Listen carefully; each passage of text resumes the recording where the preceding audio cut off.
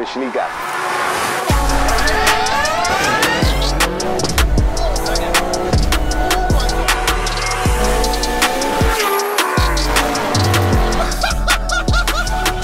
Let's get it.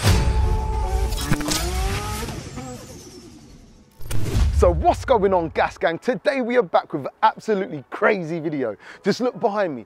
We have got a G80 M3 running around 700 brake horsepower on a stage 2. Guys, this car is believed to be Europe's fastest rear-wheel drive G80. Guys, this is gonna be sick, so stay tuned for this one and let's get it.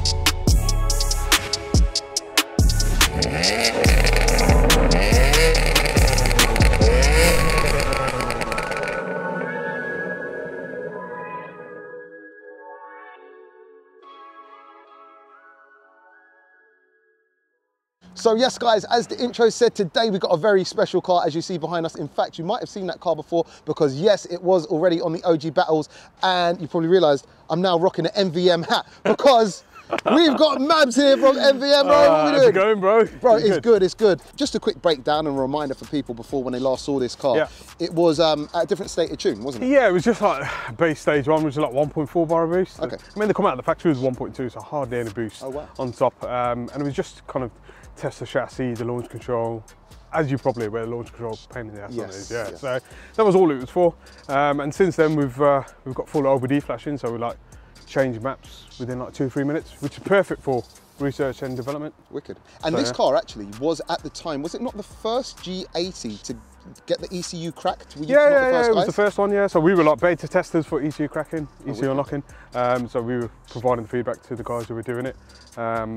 More than likely, you know, everyone else is going to catch up. Of course. But yeah, anyone in this game, anyone doing any sort of G80 work, hats off to him. Like, it is hard work, and you know, you've got to be patient. ECU software, calibrations, all of that stuff. But yeah. You also have a YouTube channel, and you've released some figures on this car, which were lower than the ones that I said today. Do you just want to give us a bit of a breakdown? Obviously, our YouTube is quite behind. It's like 4 weeks behind our workshop in general. But yeah, it was like 640 brake horsepower, 1.7 bar, which is what I think is most happiest at on the road. But I mean, we turned it up since then. It made that 660, and then we turned it up even more. It's not been on the dyno yet, but I mean, 100 to 200 draggies, like 5.2 to 5.5 consistently. Wicked. And that is still 99 run fuel. Wicked. I think this car's got like 4s in it on the stock turbo.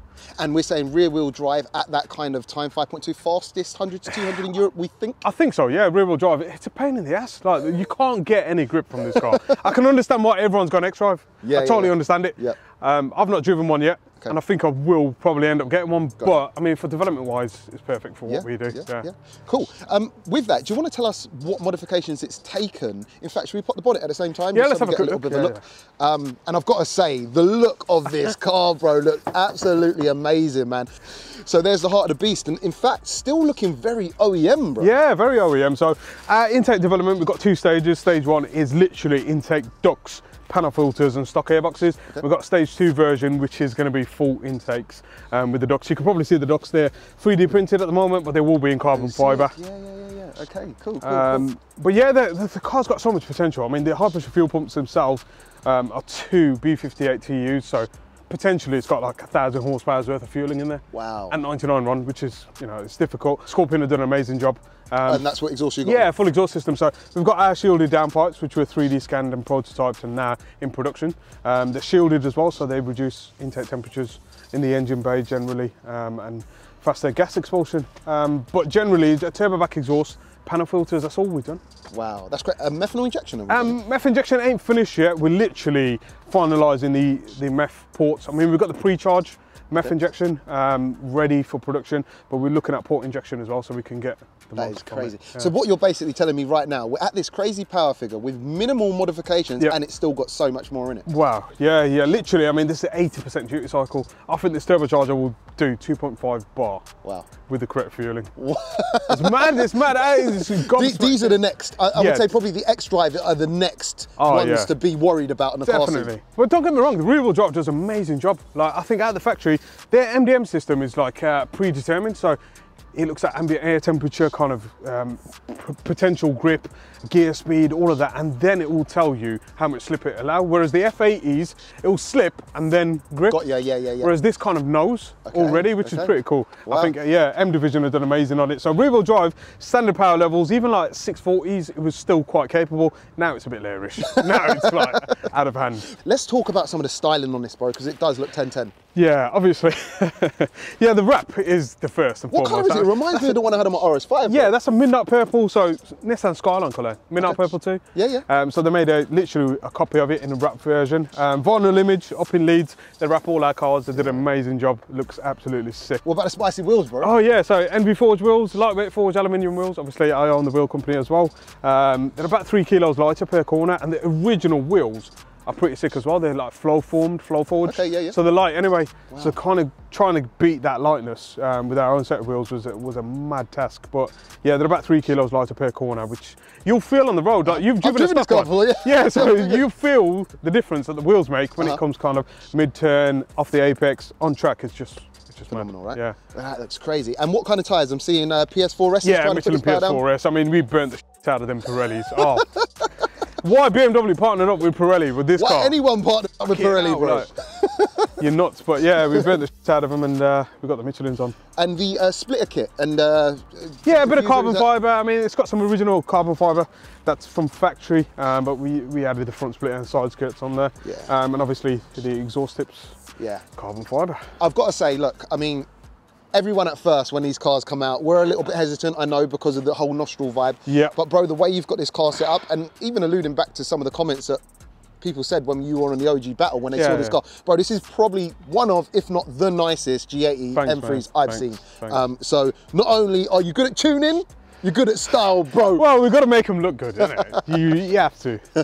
Amazing, amazing, amazing. Well, listen, bro, anyway, I think we're running out of time. So shall we hit the road? Let's go, let's go. Let's do it, let's do it.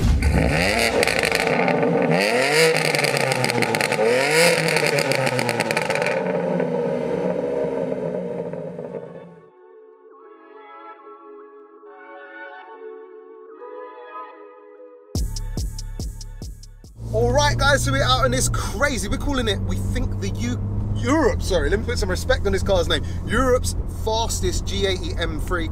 And first things first, the revving I actually think sounds very nice.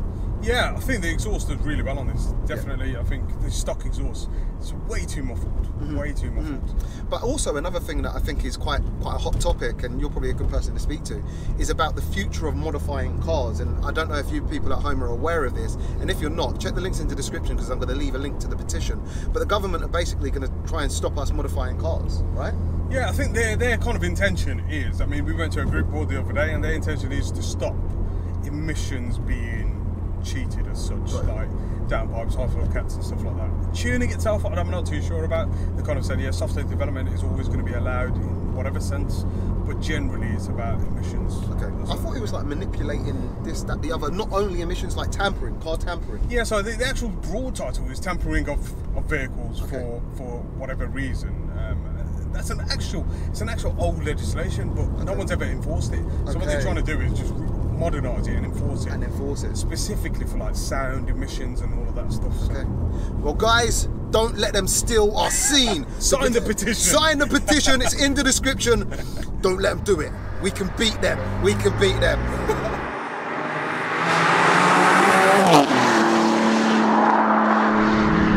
So what gear is this? This is 4th gear. 4th gear. Okay, cool. With kind of MDM on. Okay.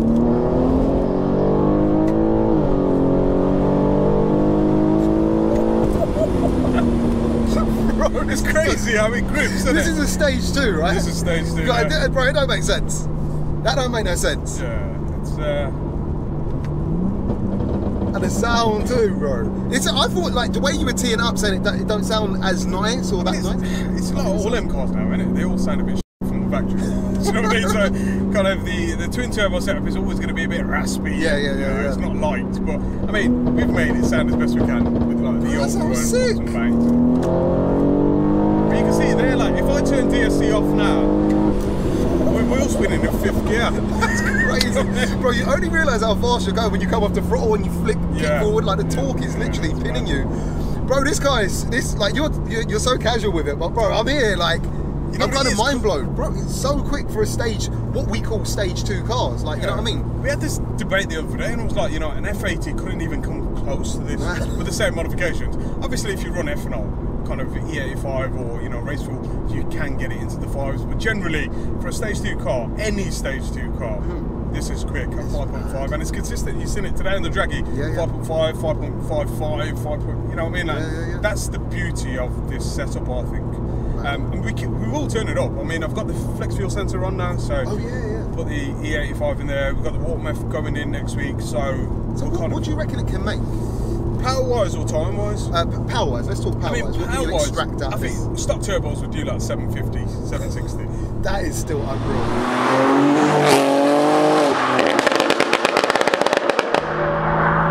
It's funny because like standard power feels like a bolt. Oh really? And then as soon as you get the power in, it's struggling for traction. But then it knows that.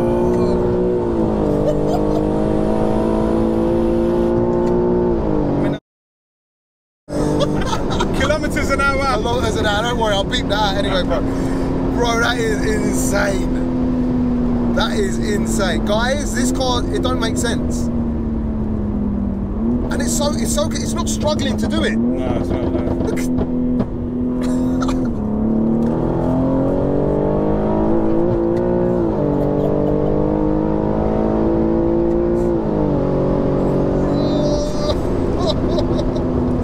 Mate, this is really, really fast. It's crazy. You don't realise how quick it is until you're sitting in it. Like literally, I sat in the passenger seat with one of our drivers the other day, and that was Cosmax. Mate, it's really quick. I'm not even saying this for the cameras. Like, maybe I have to take stage 2 out of my head.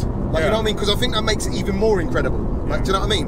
We did, I think standard kind of quarter mile. It did it 11.7 at Santa Pod. Okay. Stage 1 it did it 11.2. Okay. We just did a Mexico run the other day, and it did a 10.6. 10.6. Which is nuts for a rear-wheel drive setup. On the road. On the road, yeah. Road tyres. Bro, that's very quick. Yeah. It's probably got a low 10 in it on prepped surface. You know what? I think it'll get into the 9s even with rear-wheel drive. I think it's got it. It feels like it. It's just it's relentless when it's on. Like, you know what I mean? But it's all about grip at the end of the day. It is. You know what I mean? Definitely. It just goes to show how capable and like how bright the future is, I guess, for this platform. Definitely. You know? I think the homework is done on it, but every day we're changing things like, you know, cold start recognition, emission control, kind of even like the throttle body angle on gear shift. All of these little things is what I'm changing to trying to make a refined product. Yeah, bro, it seems sick how it is already, bro. Like, you know what I mean? But again, you're obviously going to be your biggest critic. I am. I'm my own competition. People watching this like, oh yeah, XYZ got a 4.9 or whatever, but I don't really care. Literally, I got a 5.5. I need to beat my 5.5.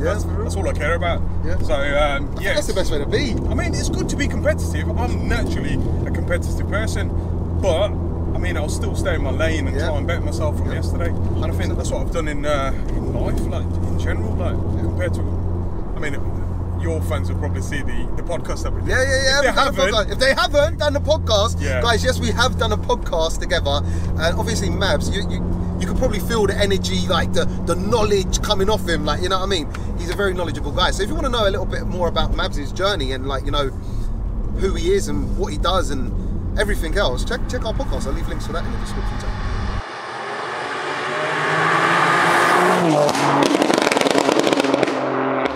M3 time. Funnily enough, this isn't my first time in the driver's seat of this, which is crazy. It would have been cool if it was though. I know, but again, when I drove it, it was over 100 brake horsepower less, and it was on a runway. So this is real world. It was rear-wheel drive as well. It was, it was this one. Oh, you're on about the stock. I thought you were on about the stock one, like you. I have driven a stock one too. Yeah, you have. I've driven the M4, so I know the difference. But it's going to be nice to feel this in the real world. And yeah, I've got to say this, bro. The interior, it feels, bro. This is a nice car. It is. Yeah. Like, bro, it's a nice place to be. It's a very nice place to be. They're very tempting. Right now, for me, this is a very tempting car. I'm not saying I'm going to buy one. You know, it's funny. I went through the data logs of the OG battles. Okay. And in every time you were launching it in comfort.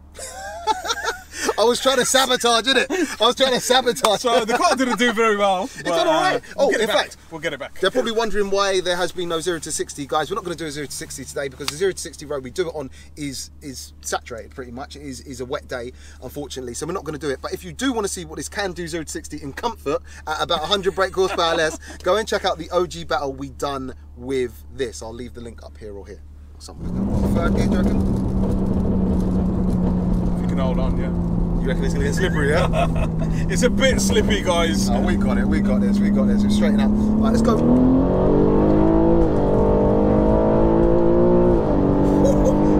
Bro, that's mad. Bro, that is mad.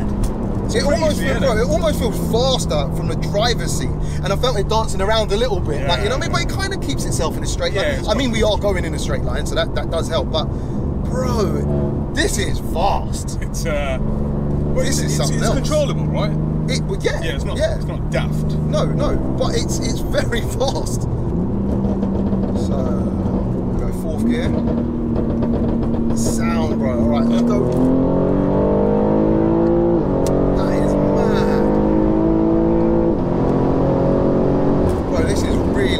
Really quick.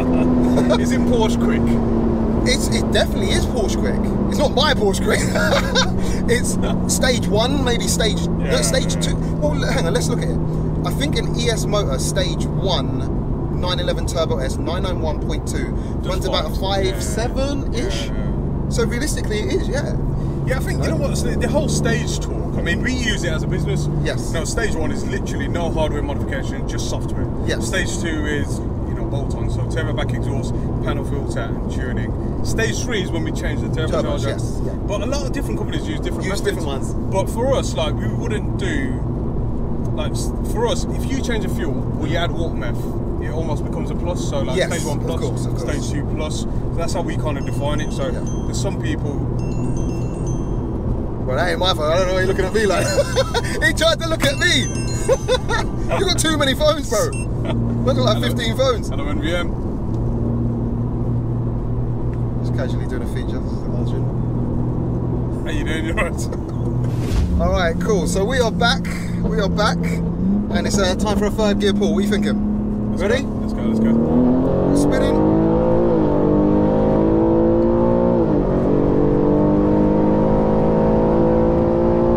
Nah, this is too quick, bro. It's too quick for these roads. You know, I'm holding my breath until you lift up. It's kind of like that, isn't it? But it pins you. Even like, again, rolling in 3rd, you put your foot down, you're pinned. I was noticing that from the passenger seat. And then it's like the recoil when you let your foot off the throttle just throws you forward a little bit, man. I really like the sound of this. Yeah. I really like the sound of this. 4th gear, spinning. Yeah, this is sick. This is sick. And I love the way, obviously, the virtual cockpit on this, like the rev limiter comes in from the sides. Well, if you press this button. Oh, it's got the other one. No, you got the other one. The M. Okay, so everything's changing, guys. All right, cool. All right, 3rd gear. Oh, red line. Oh, red line again.